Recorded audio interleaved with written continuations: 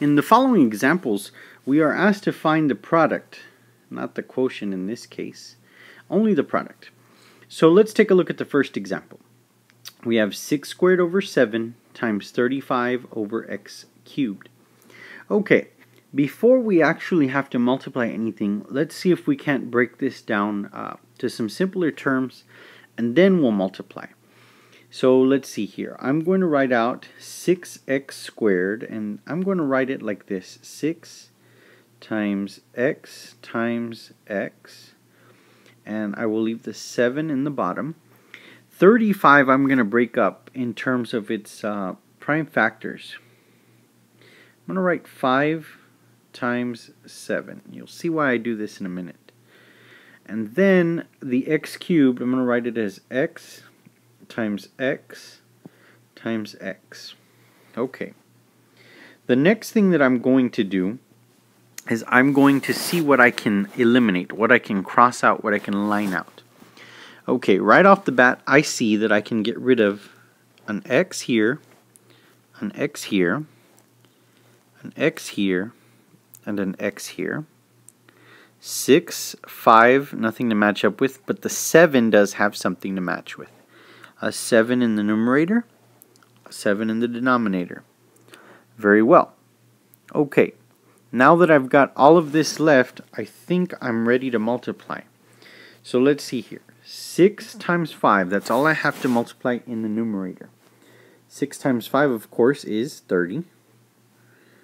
And then in the denominator, let's see here. Well, I lined out the 7. That leaves me with a factor of 1 there.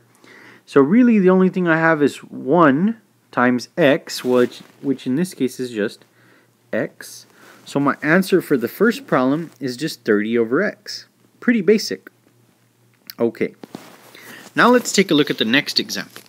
Alright, it's the same concept, but it's a little more complicated in that we have a little more to factor. So what we're going to do is factor this piece by piece. We're going to take a look at this one step at a time. Think about it.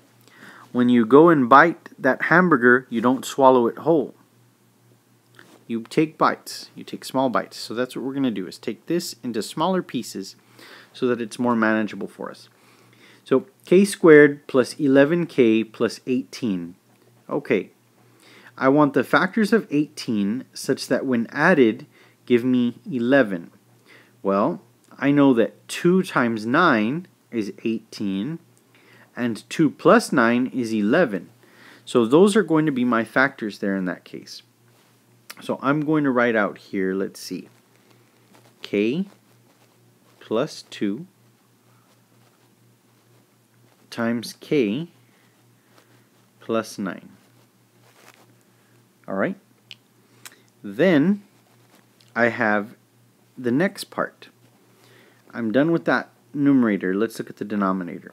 K squared plus 14k plus 45. Okay. I want the factors of 45 such that when added give me 14. Well, that's pretty simple. I know that 9 times 5 is 45, and I know 9 plus 5 is 14. So those are my factors. K plus 5 times k plus 9. So again, I'm going to stress why we're doing this. We are breaking it apart so that, as in the previous example, we can see if we can eliminate something. Now you should start seeing that we can eliminate something, but we'll get to that in just a minute. Let's press on with the next part. Let's look at the numerator of the second part. K squared plus 5k. Well, I know for a fact this is not a trinomial, it is a binomial. And I also see that I have 2 k's involved here, so I can probably do some simple greatest common factor, or GCF factoring. So when I take a look at this, I'm going to say, okay, let's see, if I factor out a k, that should leave me with what? Well, k times what is k squared? Well, k times k. And k times what is 5k? Well, that's simply a 5. So there we go, there we have it. K times k plus 5, there in the numerator. Very good. Now let's take a look at the denominator. I have k squared minus 4k minus 12. Alright, so I have this right here. I'm looking for the factors of negative 12 such that when added give me negative 4. Okay, let's think about this. 12. I have 1 times 12, 2 times 6, and 3 times 4. Which combination can somehow add or subtract to give me negative 4? Well, let me write this down for you. I have negative 12 again, so you can see it. 1 and 12, 2 and 6, 3 and 4. Which combination somehow can add or subtract to give me 4? Well, the only thing I see here is 2 and 6. Okay, but this is a negative 12. The only way to get a negative number when multiplying is if you had a positive times a negative or negative times a positive. Okay, if I were to say positive 2 and negative 6, what would I have? Well, I'd have negative 4 when I add that.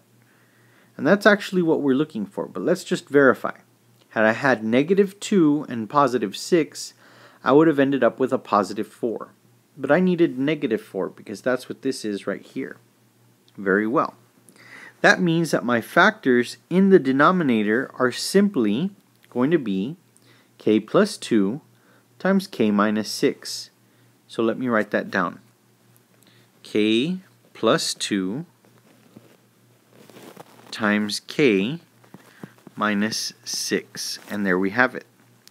Now, we don't necessarily have to multiply in this case, but what we do have to do is see what we can eliminate. So I see a k plus 9 and a k plus 9 that I can line out or eliminate. I have a k plus 5 in the numerator, a k plus 5 in the denominator. I also have k plus 2 in the numerator and k plus 2 in the denominator. Okay, what am I left with? Well, all I'm left with is k over k minus 6. So let me rewrite. Okay, k over k minus 6. Alright, now again, you should not make the mistake of trying to line out the k's, because what happens here is that we have k minus 6 in the bottom. Had it been 6k, we could have eliminated it, but because this is an operation of subtraction and really addition and subtraction, you cannot eliminate things like that. It needs to be multiplication in order for us to do this. So we have k over k minus 6 as our final answer there. So this is finding the product when you are multiplying rational expressions.